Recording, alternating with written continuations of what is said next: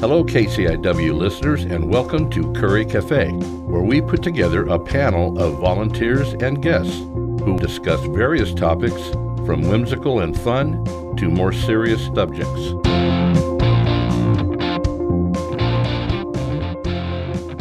Well, hello again. My name is Ray Gary, and welcome to another edition of the Curry Café.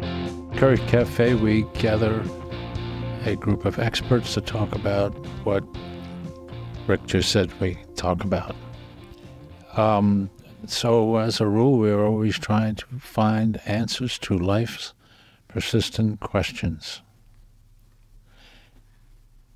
Maybe we should start out today with a tradition we started weeks ago when we started this program, and we've done it about every week, and it's always seemed to work out well, so I think we should do it again, and that would be going around the table and introducing ourselves. And you would start with me. My name is Billie Furuichi, and I am also a host and producer of a show that, well, I finished all 15 episodes, so I'm still waiting for the muse to tell me what my next topic is going to be. But it's great to be here with you all at the Curry Café to discuss what our topic is. Perhaps you could visit a Vortex, and then you will get an inspiration. I probably It will come to you from the ether. It will. It'll just emanate up like I could be one of the muses from the distant past. Yes. Mm. And Mr. Ray just buried the lead. Is that what you call it? He said Vortex. That's going to be the... So we're in the whimsical and fun today, I think, and serious. For some people, this is deadly serious. Okay, well, for sure. So my name is, did I say this already? Rick McNamer, volunteer. And hey, by the way, if you want to text in your questions, comments, please, we've got the text line 541-661-4098. Go ahead to my left. Hi, I'm Kathryn Justman. I'm interested in the question of why are there vortexes on Earth, and do they affect humanity? And do they affect our moods? And there is a lot of evidence that they do affect our moods. They also apparently affect a lot of choices humanity has made about buildings and where they've put things. So if anybody's interested in any of these questions, you know, like where they put the Great Pyramid, okay, that's considered a vortex. So it was chosen like that. So I'm going to go back to Gary, and would you like me to give the an outline of that question? Well, I think I have an outline, Okay. or at least the most logical outline as to why the pyramids are where they are, probably because the real estate was available, and probably at a very, very good price, because that's not exactly a prime location to live. But go ahead, yes. Oh, well, no, my overview is that that chakras have a lot of effects or claimed effects on Earth. So there's the geological effect, like do people put buildings there because of something with the geology? And then there's the mysterious theory. Are there vortexes there because of some outer space visitors from the Pleiades? And do UFOs give us some evidence of why there are vortexes there, as well as those like giant paintings on the ground that you can only see from the air, but you can't see on the ground?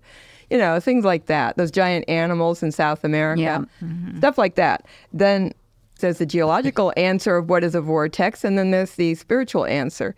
So then there's the scientific includes the geology explanation.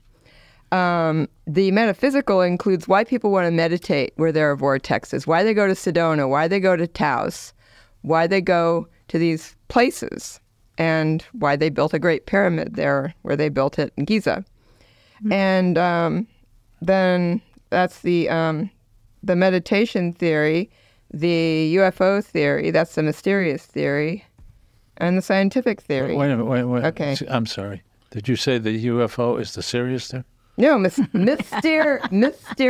Oh, mysterious. Oh. I have a lisp, sorry. I'm yeah, sorry. So we got Didn't mean to interrupt. Well, I did mean to scientific, interrupt. mysterious, and metaphysical. Metaphysical includes meditation, people going there to get energy or transformation in their lives. So those are the things that vortexes get used for. Nobody knows how they got there, except one geological theory is that ley lines cause the magnetism, and the ley lines also cause other things that make it desirable, like for building Machu Picchu. And I read that in a National Geographic magazine. So Okay. Machu Picchu is where it is because it's got ley lines at junction, like a nerve center, and extra magnetism, but it made it possible for them to get water in Machu Picchu, which is on top of a mountain where you normally can't get water. Okay, what are ley lines? Cracks that go all the way down to the magnetism of the earth. I think. That's my understanding from what I have read today. Okay. First time I looked up what ley lines are. And could I just add a little? Please. Going back to what you said, Kathryn, You're about an equal member of this group. You can Thank add you so anything you want. I Can't just didn't. subtract anything that's already been said. But I didn't want to step on her toes. Okay. It's just I want to hearken back to what you said a few minutes ago when you first started and talked about how in the metaphysical understanding of the vortices that are around the world, that they emanate from the chakras in the earth. Now, I have a story that kind of relates to that. Yes. Is that okay if I tell my yes. story? Well, Perfect. All right. I want you to remember, write it down if you have to. It's okay to say anything you want. You are equal member of this group. Okay. All right, great. So my late husband, Isamu Furuichi, was a master chef. And he and I traveled around in our RV, looking for places where he could work. And one time we were in Colorado and he wanted to get onto the coast. And so I said, okay, I'm going to try to find some place for you to work along the coast. And I got out the map. This actually happened, and you might not believe it, but it did. I got out the map and I kind of just drew my finger down along the coast across Washington and across Oregon. And I got to this place right at the very tip of Oregon before it went into California. And there was this bright yellow circle that just, and it wasn't drawn onto the map. It simply was the light that emanated from this little town right here. And it was called Brookings. And I said, gee, I think I'm going to see if there's any Japanese restaurants in Brookings. And I did, and I found Cafe Kitanishi and talked to Beth. And she interviewed Isamu on the phone, and she hired him on the spot. Now, my point being that I think there's a vortex right here in Brookings, and I was feeling the vibes. I was feeling the energy that was coming off of the map that was guiding me to Brookings. I like your explanation, but also you might have been seeing an aura from Brookings, which might be a totally different thing from a vortex. It was an aura coming from the map and the name Brookings on the map. Well, yeah, that's a whole different area. That is, but I think it's also possible that, that Brookings is right. But people don't come here to meditate. I'm not. I beg to differ. Okay. Well, yeah. Well, I didn't come here only to meditate, but when I moved here a little over 6 years ago, this area. Now, I didn't know, and it could be a vortex. This area, the ocean, the mountains, the wildlife, it's pretty special, and it gave me a very calm feeling. And my late wife, is the one that introduced me to these kinds of things. If you will, I call it spiritual world, softer side. Metaphysical, I guess. But we spent a lot of time. I lived in Redding with her for a while, and then we moved to the Sacramento area, but always drew back to Mount Shasta. That was our favorite place, along with Fort Bragg, along the coast. But Mount Shasta, to me, which is one of the world's vortexes, Yes, it is. I believe. Yes. And I know all the other legends about the Lemurians, but all that's fun stuff. And who knows? I'm not going to discount it. But every time I did feel the energy up there, and of course so did my wife, and we did all the rock shops and the crystal shops and all the antique shops, and it's a vibe. It is. And and I've always just loved that area. And I have a real quick railroad story, believe it or not, a railroad story. I was driving a truck for the railroad, delivering material. I came back from Klamath Falls one early morning, going to Weed to deliver. And that 97, I had never seen the mountain. It was an early spring. It was just beautiful. And just looking at that mountain and the surrounding area, I tell you what, man, it almost brought tears to my eyes. It was so beautiful. Yeah. So anyway, that's just the feeling I get whenever I'm around Mount Shasta. And it's a volcanic mountain. Yeah, still alive, I believe. And I think a lot of the vortices around the world are placed in those areas. Absolutely, Billy. You're onto something. That volcanic hole goes deep, and in the mountains where it reaches magnetism, it's going to push it to where it reaches us and changes the growth of trees, which way they spin when they're growing. It changes other plants' growth sometimes. But it definitely is a place that people want to visit. And they come there for the purpose of meditation. Now, we can come to Brookings and say, wow, this is a great place to meditate. I did that. But I never thought it was a destination place for meditation. The whole time, all 20 years I've lived here, I never thought it was a destination for people to get away from the hot weather on I-5. That's what it's a destination of. But also it depends on who you happen to hang around with. I mean, I came here and started hanging around with people who had come here specifically because it was a place to meditate. Yeah. So. And I have family members now that once I moved here to come to see me, maybe it might not be exactly to meditate, but that's the feeling they get too. They just want to come up here and hang out. And not only because it's not hot, it's just absolutely beautiful with all the, like I said, the flora and the fauna. So I'm sitting here listening to you three gushing over this kind of stuff, and I'm thinking, I had never felt like that about no place. Now, I did feel that way about Alaska, but not in a spiritual way. You know, for me, it was I can't remember the poet's name, but the freshness, the farness, the freedom. You know, the idea of getting up in the morning and going out and having grizzly bears tracks in my front yard was. That gives you the shivers. It was exciting to me, but I've never had these feelings. There are lots of places I like, Ray, the Everglades, the desert, but. I'd like to ask you, Ray, did you feel drawn to Denali, and did you ever go partway up it or in any way climb on part of Denali? It's a huge mountain. Yes, it is. I lived 30 miles from the entrance of the park, and just to get to the base of Denali to start up it is an expedition. It doesn't you can't drive up to it. It's quite a...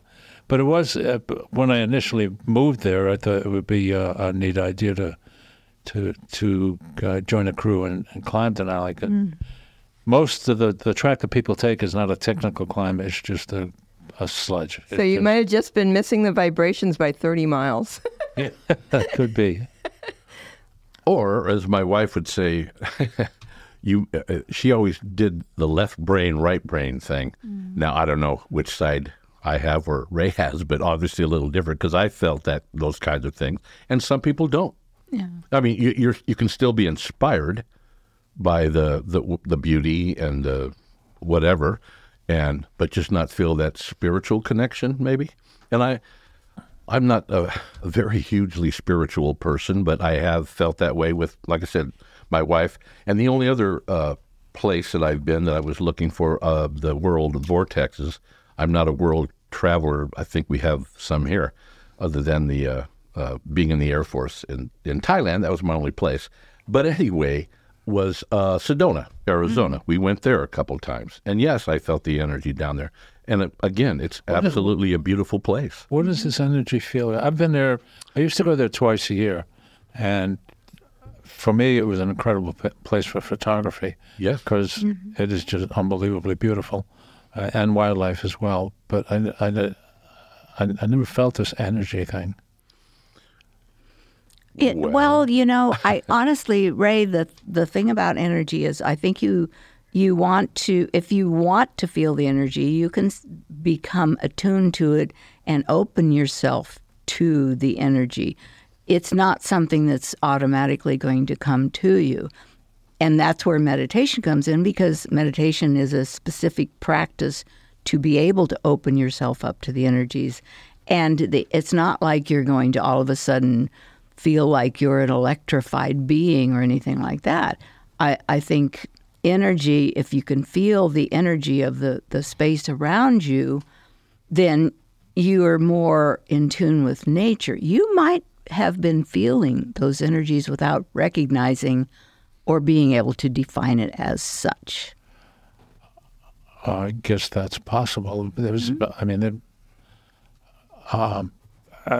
it is possible. Sedona and the Everglades and other places like that, I have felt, really good there because I liked it there. I don't know if that's what you're calling energy. Yeah, and awe of the area, and a feeling that you are at one with your surroundings, that you're not separate from the trees or the flowers or the other plants or the birds or even a bee. You're at one with them. That's the way I feel. Yeah. Okay. You're reminding me of some times I've been in the Everglades, where the Everglades is being destroyed and destroying all the little animals I love, and and I used to ride on this trail on my bicycle, and when I'd come upon animals, I used to almost apologize to them, saying, "I'm sorry, in not very long, you're not going to have this place to live anymore." There you go. So I would define that as feeling the energy of the place of the Everglades. Yeah. So it's a matter of just definition, I think, in your mind. Okay. Mm-hmm. So I have a story now, and you talk about identifying with animals. And some people identify so much with one animal, they call it their totem. Mm-hmm. To my mom, it was the bear.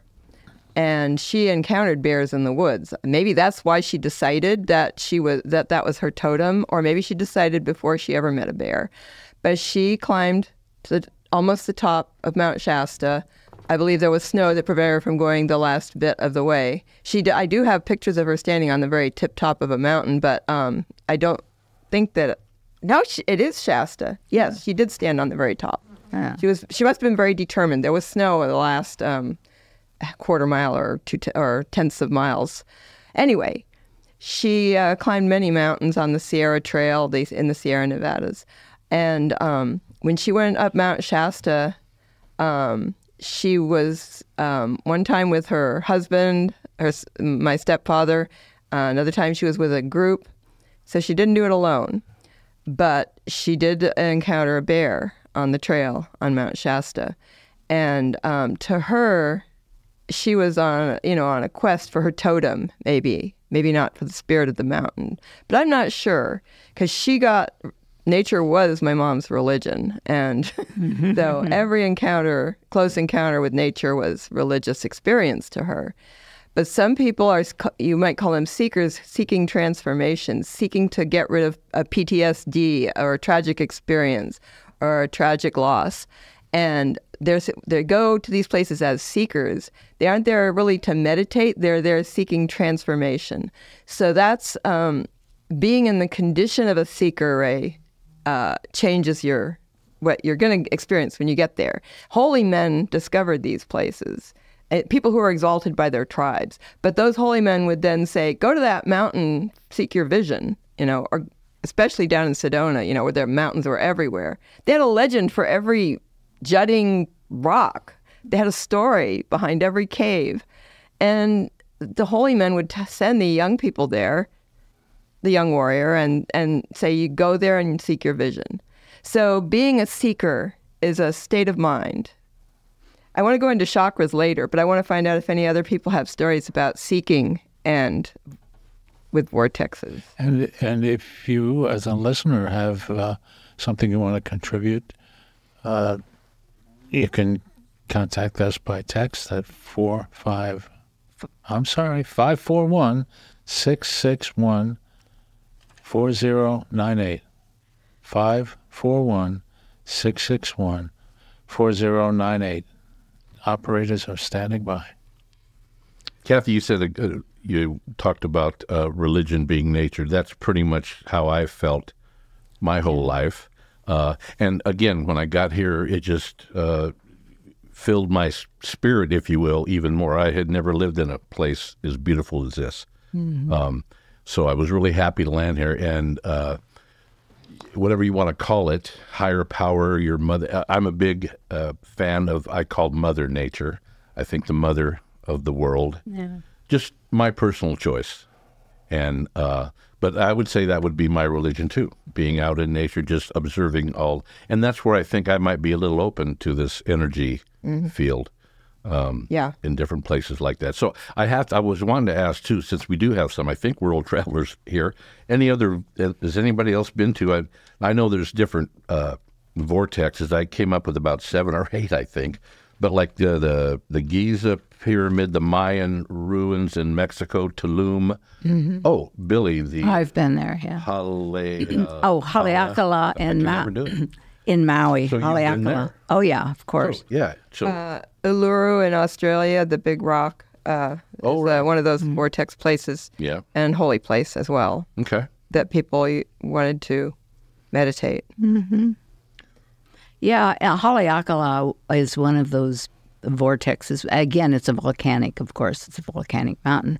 And when you go up there to see the sunrise, you get it's such an immense feeling because the crater is huge, and they have these barriers around the edge, so you're not supposed to go down into the crater.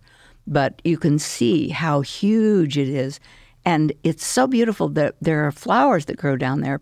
Proteas grow in that volcanic ash, and they say it's one of the only places where those proteas will actually grow.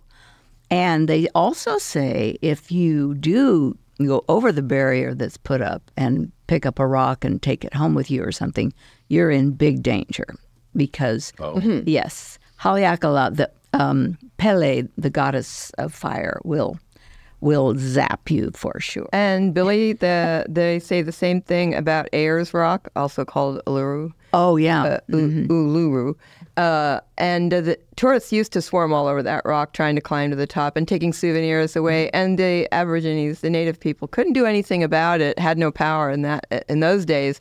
When they did get power in the Australian government, a voice in there, they got to have that forbidden and call it a holy site and only belonging to them and not to the tourists. Mm-hmm. But what were the tourists there for? I mean, was it the challenge of climbing? Did they feel the power?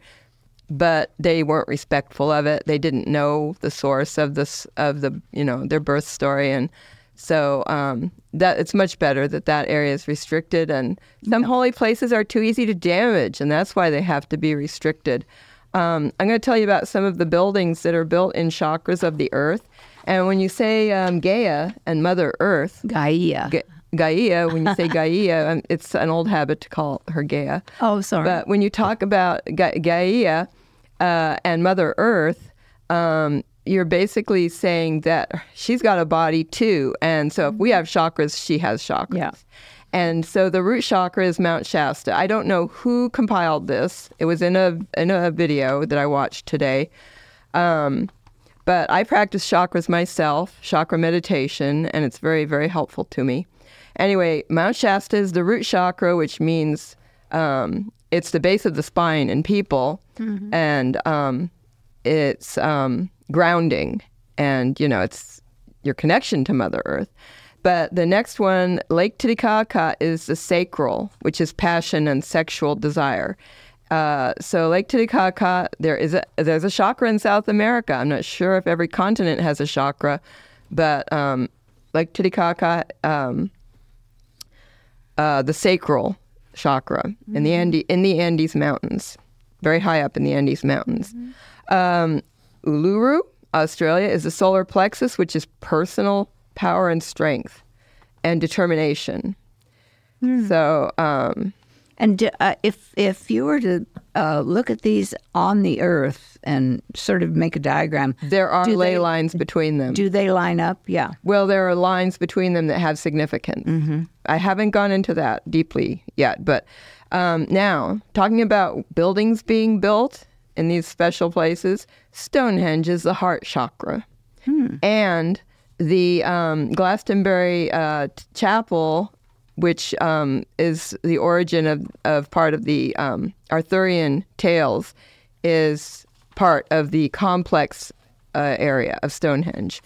That's called the Glastonbury Chapel or the Glastonbury something tower. And it's on a conical rock. So it's on a conical hill. So that was probably formerly way long ago, was probably a volcano. So again, there's a reason. The throat and voice chakra is the Great Pyramid at Giza. So I don't know who labeled these that way, but, they also say Glastonbury is the third eye. So that's pretty close to whatchamacallit, Stonehenge. Stonehenge. Glastonbury is pretty close to Stonehenge, and it's a different chakra. So they do say the third eye chakra at the beginning of every new age moves 1/12 the diameter of the earth. I don't know how they calculated that either. And then the crown chakra, the top of the head on people, is Mount Kailash in Tibet. Mount Kailash in Tibet. So that's 7 chakras for Earth. But there are many more vortexes than that on Earth. Sedona itself has 7 of its own vortexes, if you can imagine. And Taos, New Mexico, is very loaded with them too. So other places, Table Mountain in South Africa is a vortex of potent energy. Machu Picchu, of course, but it's not associated with one of the chakras, but it's a vortex on ley lines, a junction of huge cracks, huge deep cracks in the earth. We already talked about Uluru, but the holy men sent their people there for dream time to get energy and because of a belief that the rainbow spirit lives there, and it is to them very, very holy. An island called Vedra in Spain has positive energy. It's just a rock jutting out of the sea, like one of our sea stacks, a big sea stack. A source of positive energy. We talked about Mount Shasta and then Haleakala. Haleakala. Called the House of the Sun. It's 10,000 feet high that we can see, but 20,000 feet coming up from the bottom of the sea. Very, very powerful place because, as you said, bad luck for people who take away a rock from Haleakala. So when you think about, some are maybe clusters of these because Sedona has a cluster of vortexes. So I just think it's very significant that Stonehenge and the Great Pyramid are on a vortex because it means that the detection of vortexes is scientific as well as spiritual. I'd like to see a layout of the world map if you opened up. It's on Google. Oh, yeah. Okay. Let's all Google it just so we can see how. Well, it's on YouTube. You have to put down the search block in YouTube. Sorry. I'm sure it's on Google as well. You could find it either way. Yeah. Everything is on YouTube. Yeah, and everything is on all Google. the knowledge in the world is on YouTube. Things you never knew existed and things you still know don't exist. Well, I'll have to give of all of these the big chakras and vortexes, and I'm not quite sure if they're the same at times, I'm guessing. There are more vortexes than chakras. The chakras are very significant. Well, even in my little, where I lived for 25 years, little old Yuba City down in the Central Valley, if you've ever been down through there, the Sutter Buttes stick up. Yes, they're so much like mine. I tell you, now I lived probably no more than, 7 or 8 miles there. My wife and I she was an artist, and she just used to love to go out in the springtime, especially the verdant green. And those hills are very sacred to the local tribe. They are. Maidu, and can't remember the other one. The Pomo? No, that's not. But there was a couple others. Anyway, but and again, she felt so much energy from that, and she painted. I've got a huge painting in my little apartment right now that's a big that she did of the buttes. My point is just they're pretty unique because if you come down like out of Highway 20. Going down, if it's a clear day and there's no smog, the way those things, they call it the smallest mountain range in the world, number 1. No, amazing. Now, might have to fact check that, but that was the local. But they're beautiful. Yeah. They're beautiful with all kinds of wildlife. Again, in the spring, the verdant green, the wildflowers. So we got energy just from those. Now, it's not a world-famous vortex, I don't think, or a chakra, but it was to my wife, and I, too.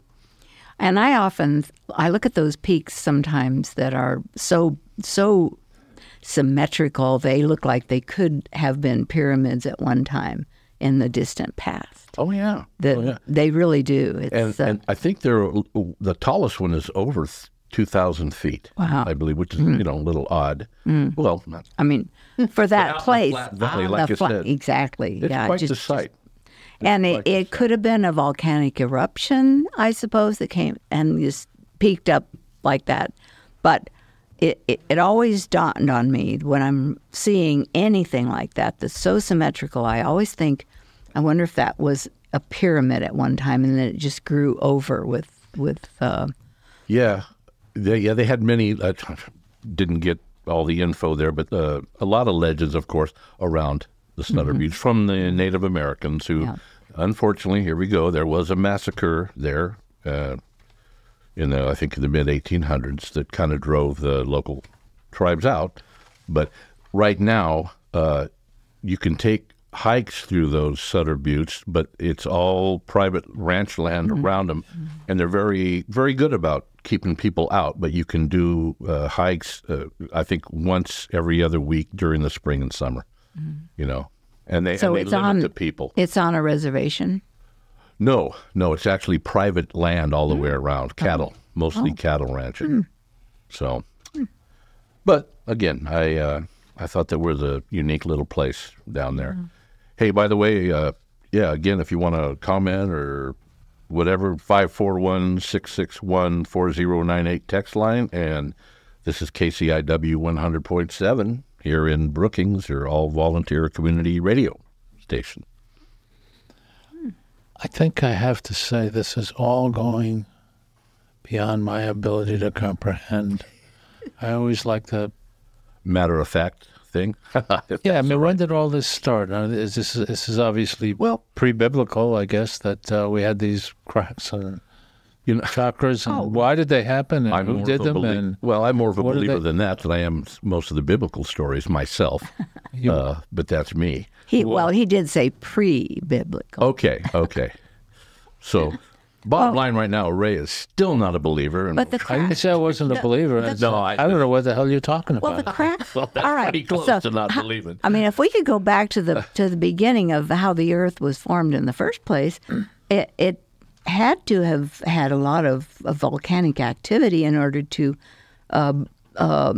spew up all of these mountains and become oceans and rivers and mountains. Thousands of volcanoes on Earth. Yes. So it would seem natural that there would be cracks that would have been. Well, I don't have a problem with the cracks. I just have a problem with the spiritual aspect of all this. Oh, well, there's something that we could probably do a little bit of work with you to get you to open up to the possibility. Not a little bit of work.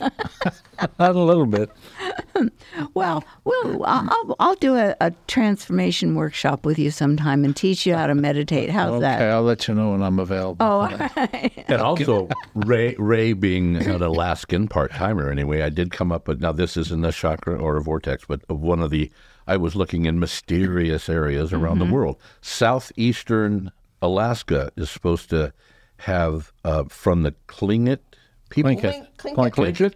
Again, mispronunciation. Yeah, go ahead. But anyway, that's supposed to be a very spiritual area in Alaska. Southeastern Alaska. Southeastern Alaska. So I guess way out there by the Aleutians and all that. No, that's I'm sorry, southwest. the other way. It's called the Panhandle, the Inland Passage, and I sailed up the Inland Passage. I sailed up the Inland Passage, the part you're talking about, on a ferry as part of my honeymoon with my husband in 1970, and it was amazing. I felt a spiritual feeling on that ferry going up, and I knew nothing. I knew very little about chakras. I'd been doing yoga, but I knew very little about chakras. But also knew nothing about vortexes or the spirituality of Sedona, or the reputed spirituality of Sedona. Sometimes you're caught unprepared. But then I was just married, so why shouldn't I be, so you feeling were thrilling power Yes. on a big boat when I hadn't been even on the ocean on a boat for, since I was 10, and there I was 20. So 10 years. So in context of almost every situation we could put ourselves into, the context of the situation almost matters more than the content. Yes. Yes. Yes. So you were on your honeymoon. So the context of that was you were ready to be spiritually enlightened. Yes, and seasick. Oh. And I enjoyed every minute of it. That is a beautiful cruise, by the way. I've done that, and you're constantly in awe. I wanted to stay up all night so I wouldn't miss anything. And yes, it's 3 days and 2 nights, or 3 days and 3 nights, and I didn't want to miss a thing. It was from Vancouver to Haines, Alaska. Yeah. And my wife and I did a cruise up the pass there. We didn't go all the way to Alaska, but to Prince Rupert, which is up north. But I'm going to mix the railroad and spirituality again, but this is crazy. So right before we were coming into Prince Rupert, which was the furthest northern we were going to go, Canada. Anyway, we had passed through, again, beautiful, some of the most beautiful scenery I'd ever seen. So it's early in the morning, we're pulling into Prince Rupert. There was a railroad line right there, and I saw a track inspector who they get in the pickups and they get on the track to inspect the track. And I'm looking like, wow, there's one of my jobs right there. And right alongside him were these 3 black and white dolphins just going along. I mean, I was like, wow, this guy's getting paid for doing this? That's amazing. It's those kinds of things. Again, coming back from Klamath Falls to Weed, those kinds of things, that's the energy that I feel. Mm-hmm. Yeah. And, it was just pretty amazing. Well, I used to get asked that all the time when I worked in Tok, which is the first town you get into when you come into Alaska on the highway, and tourists coming up and said, "You get paid to work here?" And they hadn't even gotten to the pretty part of the state. Tok is pretty flat. Right. And on that cruise, I was in the cruise. That was the only one we had ever been on. It was wonderful. I spent 90% of my time just up on the bow of the boat, where there was hardly anybody. My wife, she loved to go, and that's great, loved to go, and they had the casino and the things. I didn't care for that kind of stuff. I just simply enjoyed the sights on the bow of the boat. I liked the bow. I liked the stern. I liked watching the wake. So, I feel for you. And there was no casino on the boat I was on. It was a ferry just for people who were commuting, basically, and a few tourists. It sounds very much like we have a spiritual interloper here in the studio with the knocking on the tables. We should just send a text. They're building a vortex above us. Oh, it's a vortex above us. Yes, that must be it. I'll have to tell him what the text number is. It's, if I can get it right, 541-661-4098. You can text with any comment you may have about the show, or I guess anything. Operator's getting kind of bored here, so. Another mysterious place I like to bring up, because I've been by it a few times, Pyramid Lake in Nevada. They have the legends. I've never been there. Oh my! It's out. It's just north of Reno, about 45 miles, I think. But you feel like you're on another planet almost. Really? It's so desolate out there. There's no trees, but it's a beautiful, mysterious lake. And the legends, it's supposed to be linked to Lake Tahoe. They say bodies that have floated or they couldn't find in Tahoe came up at Pyramid. I don't think I've ever heard of that, but that's the legend. But it was part of this Lake Lahontan, which was huge thousands of years ago. Lake Tahoe was part of that. Walker Lake was part of that. It went into parts of Oregon, and that's the Pyramid Lake was the deepest part of that lake. And this is what's left of it. So maybe it was connected at one time, and at one time, but they're talking about a subterranean connection. A tube that might bring it. Right. Yeah, what would cause a body to go from Lake Tahoe under the mountains to pyramids? Well, I don't know. Like the beginning of the show, this is the whimsical and fun topic. Okay, I have a whimsical thing, I think, to talk about. Ray, the non-whimsical person. Go ahead. See, we're getting him already. Yeah, right. This morning, in preparation to do this show, I looked up Power of Pyramids and started out right out of the chutes with this guy who made this pyramid that it's about a foot tall out of concrete, and it's divided into 4 pieces, if you can picture a pyramid having those 4 sides. And he separates these 4 pieces by about, I don't know, 1.5 or 2 inches, and he talks about the amount of energy that's in this, emitting from it. And he says, you can put your electronic equipment in there and take it out, and it won't recover for 15 or 20 seconds. But he said that the energy is coming up, and he can stand over this for about 5 minutes, and he gets some kind of refreshing or some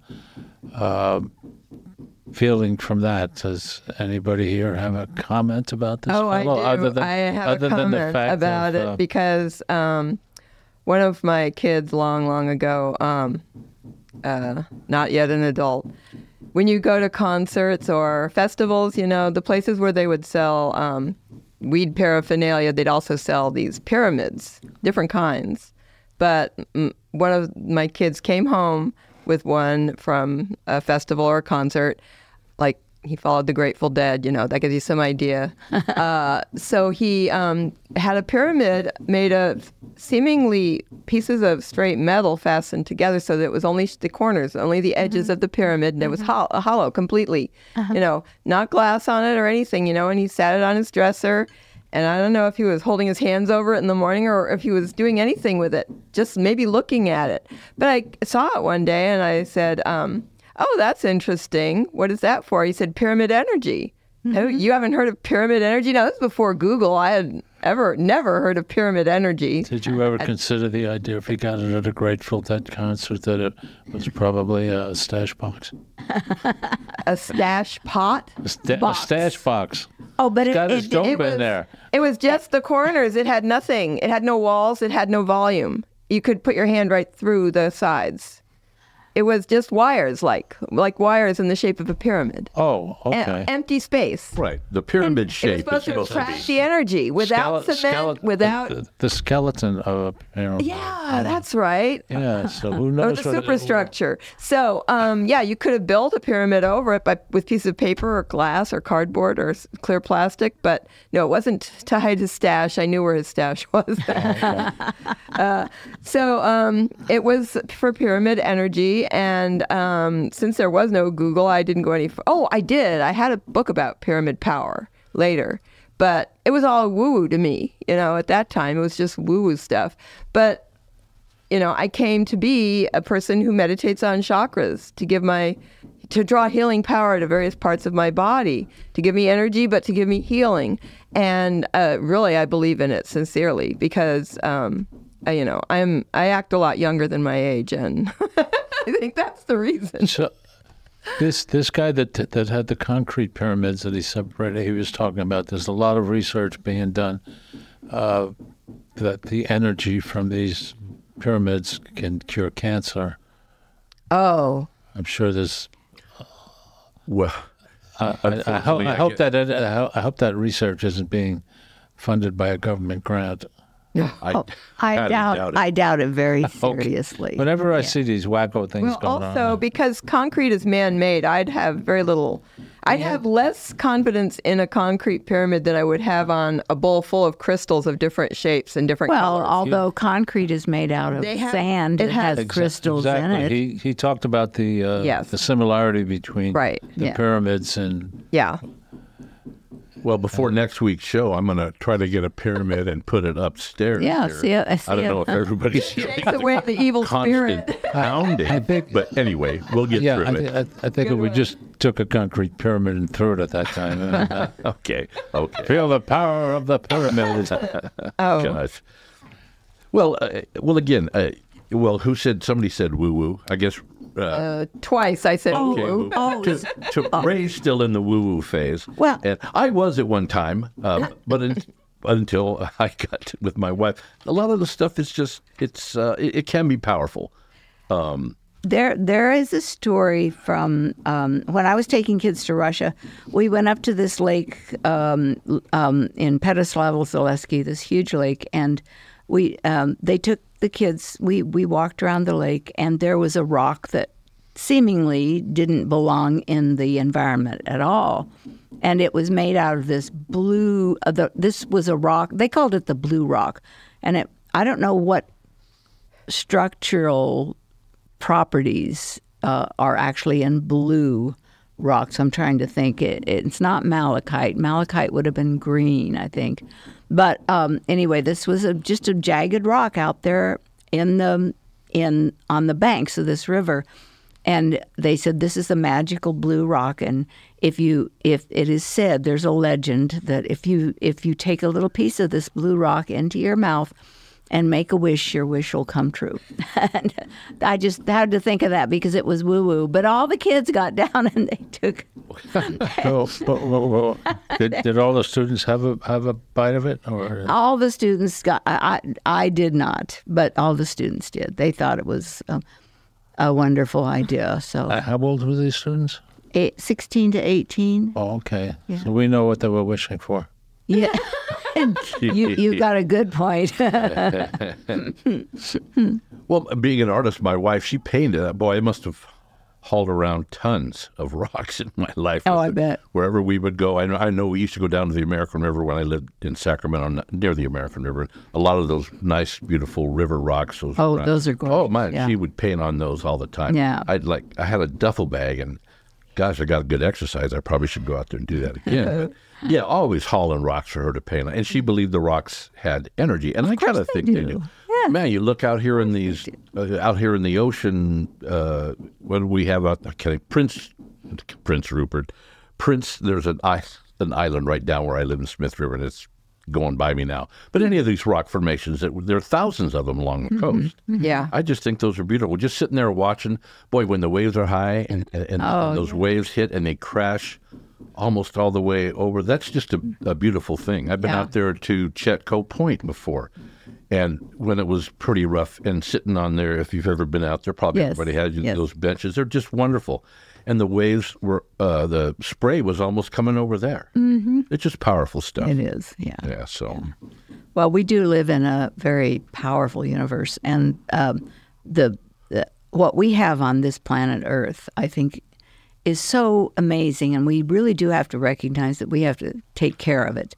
We just have to take care of it. Yes, we do. And because the oceans are getting too hot, and a lot of the animals are dying. Sea creatures are dying because the oceans are too hot, and of course, it's affecting our weather.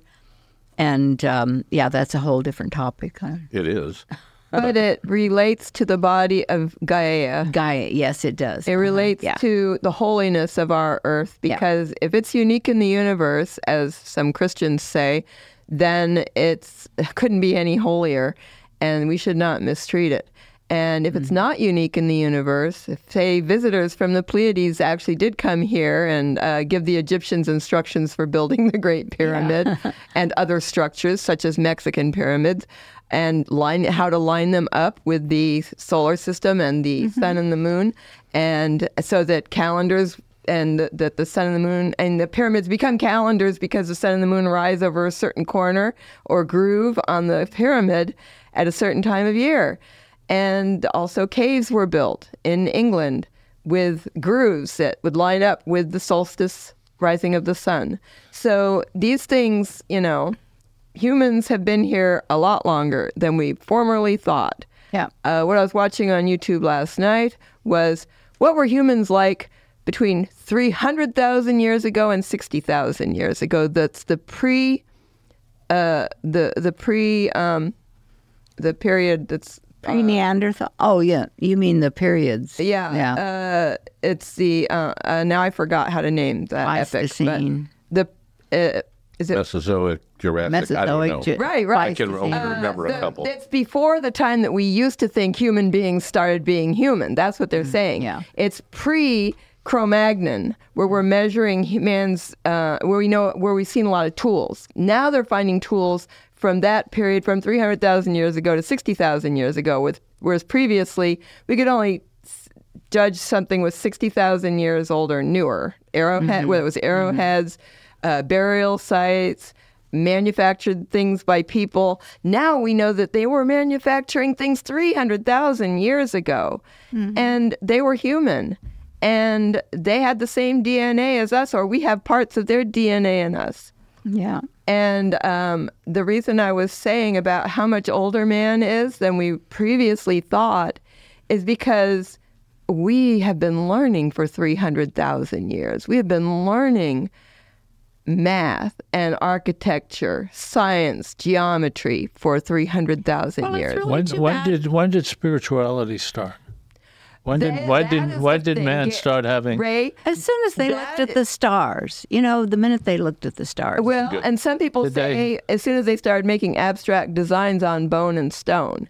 So that when they started abstracting, like with crisscross designs and zigzag for lightning and stuff like that, when they started abstracting, they were thinking about things beyond what they could touch. They were early humans or pre-humans, whatever you want to call them, before there was rock art or yes. Unless, well, I suppose it's possible that they were drawing on trees and the trees fell down and we don't have it anymore. We don't have then very they got many smart things. and said, let's use these Not very rocks. many things last 300,000 years for us to look at. Yes, absolutely. Man was spiritual much earlier than we previously thought, and had spiritual ideas about his soul and his continuation on Earth and the future and the past and things like that. Billie, you said about being a special area. I had to go back to kind of meld a little bit of the scientific, if you will. Bill Gorham, when he was here, was talking about our ocean off of our coast here is one of the, I believe there were 4 areas in the world that had just almost perfect conditions for, wildlife and whales, that kind of a thing, with the upwelling. Anyway, we do live in a special area, not so metaphysical, but scientific. And Bill's a PhD, a scientist, a marine biologist. But, again, back to this place, I would put it on my chakra or my vortex list anyway, because it's a real special place. Brookings, you're saying. Yeah, this whole area. Central Oregon, Northern California, the whole thing. Mm-hmm.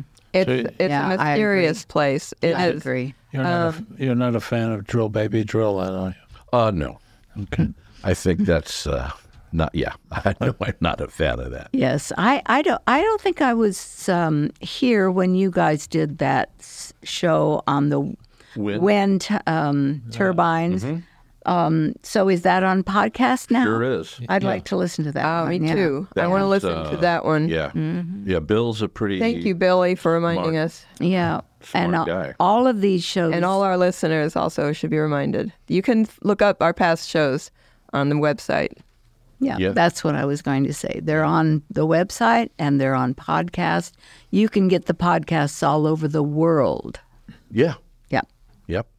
KCIW is a world station. Yes. It could be millions of people listening to us. There could be. There could definitely be. And if you are listening, and if this topic doesn't quite turn you on, but you can text in 541-661-4098. Give us an idea of a topic you would want us to talk about here. Pretty informal, pretty low-key. That's how we like it. If you'd like to become a member... Oh, that. I'm recruiting all the time. I have 2 new people I'm going to be introducing in the next couple of shows. Awesome. Excellent. Yeah. Everybody. And we're always... It's a great pickup line, by the way. Yeah. Ray, he's going for a different angle. That's why he's not so spiritual. You look like the type of lady who would like to be on radio. I was going to say as well, we're always looking for people to volunteer as technical help. Our main engineer, Tom Bozak, back there, does so much work, and he could really use somebody that he could teach how to do all that work to take up the challenge of being a technical editor. Yeah. You bet. Yep. So you can text us about that at 541-661-4098. Or you could be one of the operators standing by. They get pretty busy here and get tired easily, and we can give them a break. Yeah. Poor Linda's been overwhelmed today. Yes. Texas, we got. Well, we got running down to. I don't know if Ray's seen the light yet, but is he still not believing all our spirituality here today? I'm not sure I've seen the light. Okay, yeah, just being facetious. I'll spend some more time looking for it, though. Okay, good. And Billy, I will call you as soon as I'm ready to get. See, the dichotomy here, Ray, is that you have to open up your eyes. But in order to open up your eyes, you must close your eyes. I get it, sure. Okay. Or are you still trying to figure out dichotomy? I guess we can bypass that meeting now because you just straightened it all out for me, sort of. And I wouldn't want to suggest that you take anything chemical to allow that to happen for you. Yes. Oh, well, then I definitely don't want to have that meeting with you. Oh. I believe in better living through chemistry. Well, like I said, this has been a whimsical, fun topic. I, again, want to credit my wife for turning me on to all of this stuff, and I might not be a 100% believer. I don't know, but I certainly have in my past felt the energy of these places that we've been talking about. While we're preparing this show and trying to decide what exactly we wanted to talk about, other areas come in that we thought we would get into today, but we did not. Things like Area 51 and Roswell and Loch Ness. Well, we have we have 2 minutes. Oh. I think I could say all that needs to be said about Roswell in 2 minutes. I actually suffered through another Roswell video this morning in order to bone up on it. Well, this will be another topic then for next time, perhaps. Yeah. Well, that would be under the fictitious category. Do you ever say fictitious when we talk whimsical and all that? I can throw that in. Yes. Get a new, we could put it as an add-on. Cover. And some of these, back to the Giza pyramid, I wrote down, of course, Easter Island too. I don't know if have they really ever scientifically figured out how these people got these monstrous rocks there? They've done that. There's these people that get some kind of a grant to reenact doing things like that, okay. and they've gone out and stood up some of them, and they basically just rock them back and forth, and on each rock they move. They must have taken quite a long time. They didn't have. They had nothing else to do. Have you seen that island? Ain't nothing there, man. They had nothing else to do but walk these damn rocks. They cut down all the trees, and then they couldn't leave because they couldn't even build a boat, so they wasted the trees. Yep. I don't know what for. And the sailors brought rats that killed what trees there were. But where did the rocks come from? They're right there. They know right where they mined them, right in the mountains or whatever. Oh, it's not like. Not like Stonehenge, where they came 200 miles. Yeah, there's another one. Right. Yes. But some, pretty big athletic feats to get all that stuff there. Yeah. Well, we're winding down to a minute to go. Yeah, these holy sites, they often have multiple kinds of rocks transported from multiple places, and it's just it's as if humanity has always wanted to create a mystery for the people who would be coming after them. And they had nothing else to do. That's right. It's not like they had to be home to see their programs. But no, Part of it was boredom. yeah, exactly. They didn't have their iPhones. You know, Bill, we haven't done a damn thing in 6 years. Let's move some rock. All right, Ray. Ray is still not a believer, but maybe some other time. Hey, it looks like we're getting close to an end. Thank you very much for tuning in. This has been the Curry Café on KCIW in beautiful Brookings, Oregon.